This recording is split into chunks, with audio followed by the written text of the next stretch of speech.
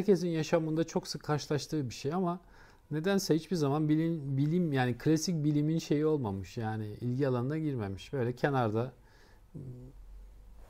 bilimin çöplüğünden kalan bir şey gibi bakılmış ona. Ama herkes günlük yaşamında değişik şekillerde ya rüyasında olacak bir olayı görüyor. Ya yakını anlatıyor. Biz şahit olmuşuzdur yani çevremizde anlatan insanlara. Ya da kendimiz bazen yaşayacağımız bir şeyi önceden rüyamızda görmüşüzdür. İnsanların toplumda yapılan istatistiklere göre yani %70'i toplumun duyu dışı algıya inanıyor. Sıradan insanlar. Bilim insanlarına sorduğun zaman yani sosyal bilimle uğraşanlara sorduğun zaman bu sayı aşağı iniyor. %50'si inanıyor.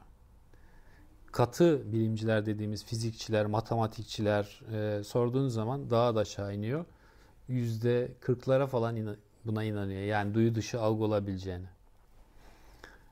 Ama dinler arası baktığın zaman Katolikler, Yahudiler, Protestanlar ya da Müslümanlar hepsi duyu dışı algıya inanıyor ki bizim toplumda zaten modern anlamda biz buna duyu dışı algı dersek de bunun aslında başka adları da var. İşte irfan-i evvel, sezgi, malum olma, önceden bilmeye, malum olma diyorlar toplumda. Yani bizim toplumumuzda derin kökleri var.